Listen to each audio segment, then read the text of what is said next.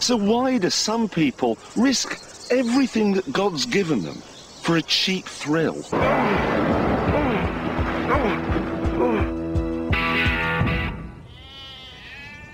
To try and understand this need for speed, I've come here to New Zealand.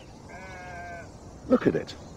It's an achingly beautiful place, and yet all anyone seems to do here is dream up new and exciting ways of killing themselves.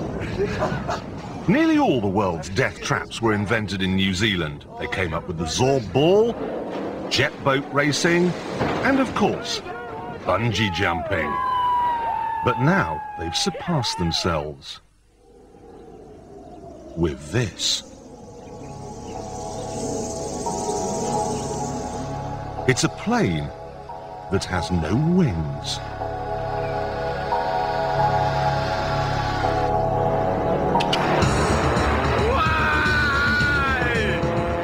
It hangs from a network of cables that are strung out between two hills. And it has an engine with a propeller on the back, so you can control it and steer it. They call it fly-by-wire.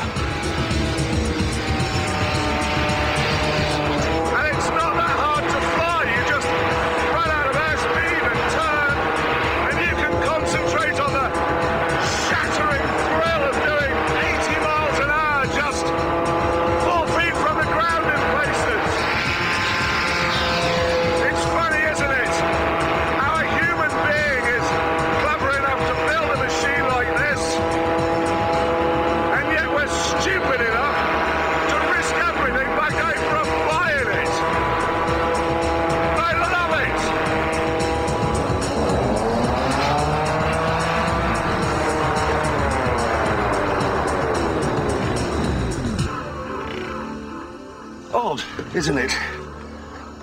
I'm back now exactly where I started from, and yet I'm fizzing. After 5 minutes on this thing, I feel alive.